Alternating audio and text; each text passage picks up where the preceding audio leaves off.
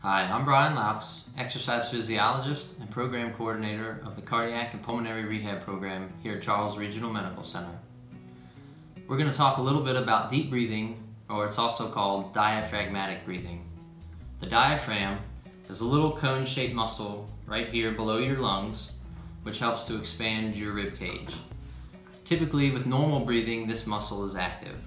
Sometimes, whether it be to chronic lung illness, pneumonia, or another postural issue, the diaphragm doesn't always function as properly, allowing you to get a deep breath. Today I'm going to walk you through how to do diaphragmatic breathing. That way you can get a good deep breath and know how to do it correctly. The first thing we want to do is we want to sit up nice and straight in our chair. We want to put one hand just above the belly button or right around there below the rib cage. We're going to take another hand and we're going to place it right here across our chest or our sternum. What we want to focus on is as we breathe in, we're going to breathe in through our nose, pushing our hand outward, the bottom hand. We should not see any rise in the top hand. We want to breathe in through our nose and breathe out through our mouth. We're going to breathe in at the count of 2 seconds and breathe out to the count of 4.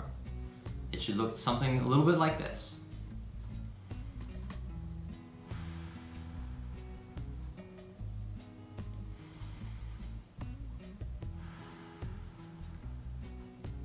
Now you'll notice, as I was breathing, the bottom hand was going out and coming in.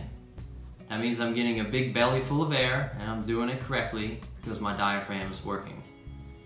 Again, as you're doing this breathing, you should not see the hand on the chest rise. It should be the bottom hand the whole time. Thank you for watching this video.